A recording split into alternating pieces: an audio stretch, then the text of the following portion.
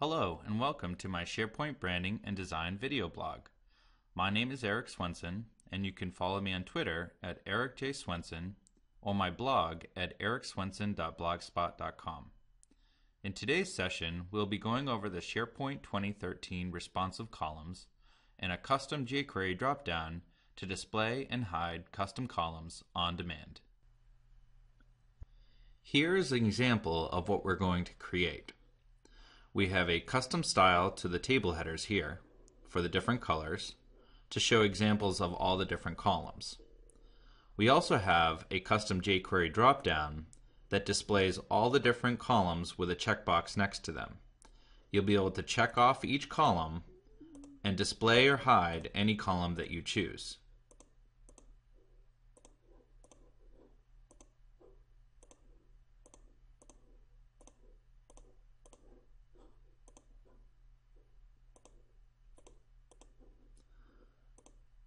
Now if I refresh this page, it'll show all the columns again.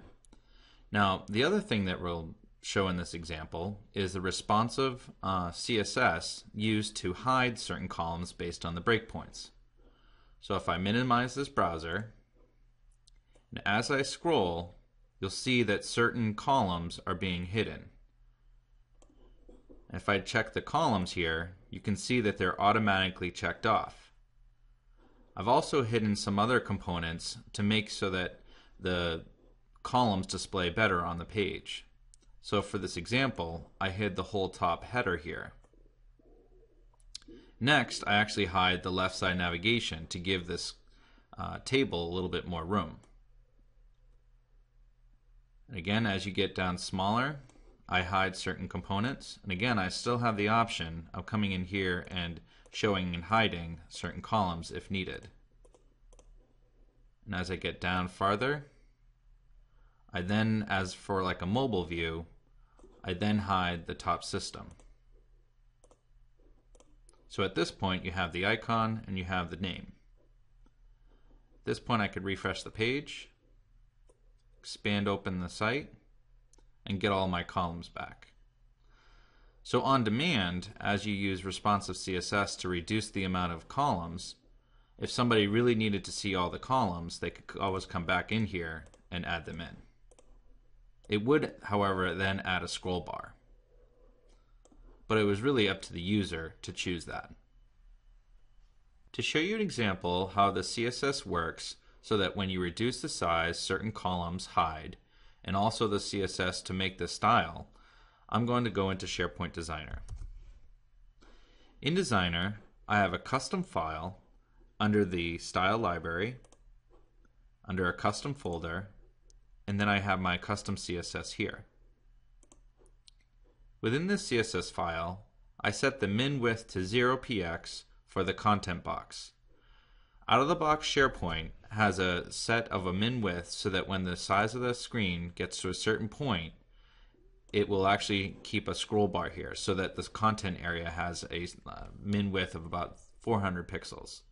We reduced it down to 0 so that you can go as small as you can without getting a scroll bar. We then set the styles for the table headers. Here we have the text align left, a certain height, background color, padding, font family, color, and font size.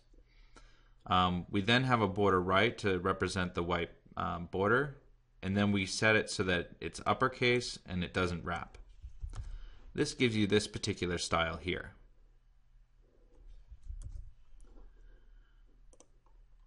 Under the view header, we just set the color for a hyperlink and then set the cursor to pointer.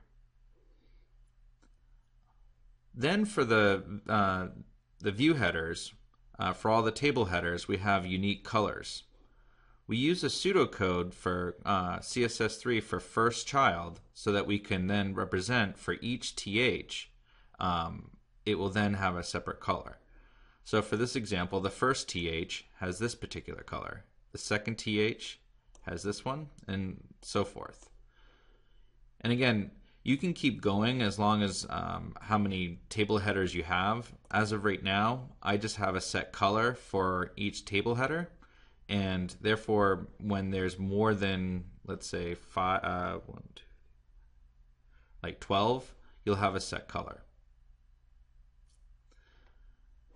Then as we go down, we start with our media queries breakpoints. So for here, I have one set at 1550 px, and what this is going to do is it's going to start hiding certain columns. So it's going to hide the table header and also the first table data, the TD. So what we're doing is we're hiding the 10th table header, but also the 10th table data. And what that does is, as you reduce it, it actually takes a certain column and just reduces the whole table header and column with it. So it goes over 10 and it removes that table header, and it goes over 10 TDs and removes that table header.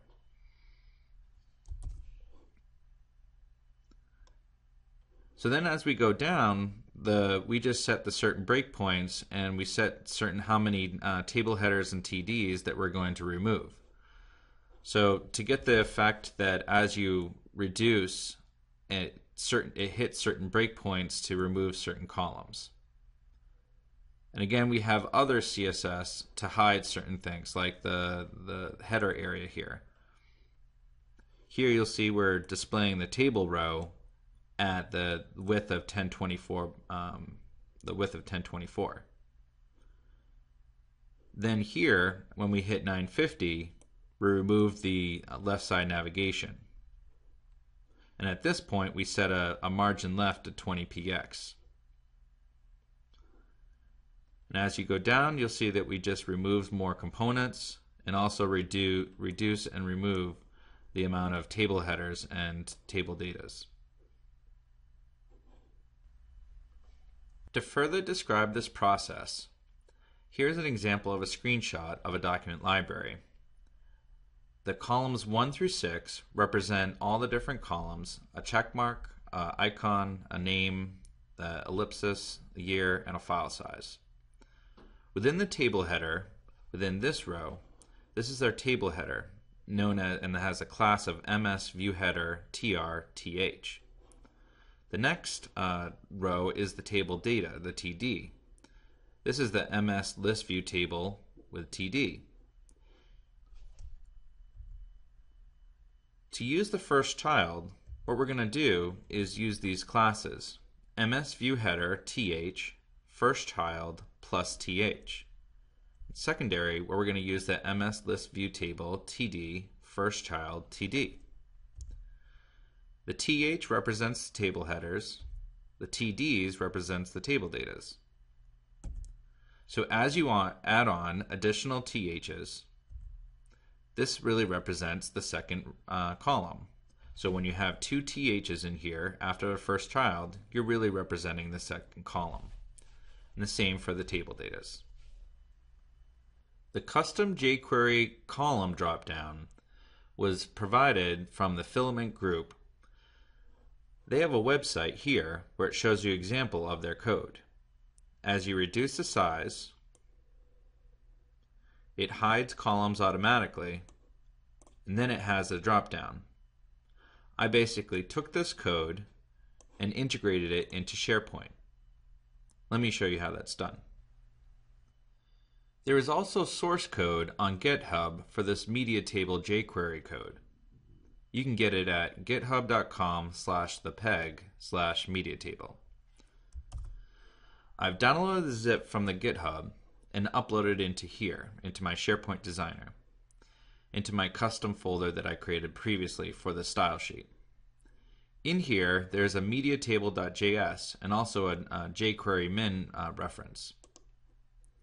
If I look at this mediatable.js, you'll see you'll have the copyright information here, but as they go through, there's a lot of code to define what the class name is that is being used and how to wrap a div around that container. In here, we're actually not going to make any changes.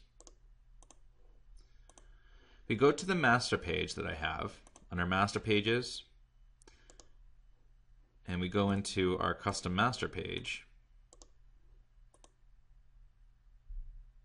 I made a couple of references here. The first reference is to this responsive CSS, and we've showed what that was before. Here I have a link to my jQuery and also to this media table. Now what really makes this work is this code here, which is when the document is ready, you use the ID or the class name for the out-of-the-box list views. So if we go into SharePoint, into SharePoint here and do an F12, basically we have a consistent table header class name for all document libraries and list libraries. So you'll see here it's called list view table. As long as I reference that specific class in my code here, the JavaScript kicks in and it automatically does it. So actually, if I go into any other list and library in this site, you'll see I always have a columns drop down. So just an out-of-the-box document library. And I've even customized the home page so that I had multiple web parts on here.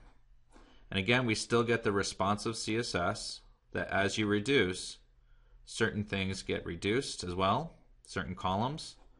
But on here, you'll see that I'll also be able to, on the individual web parts, even though they're the same, so this has a different view, but on here, I can have a different, choose which columns I want on this one, but the same for this one as well. Even though they're the same document library in the back end.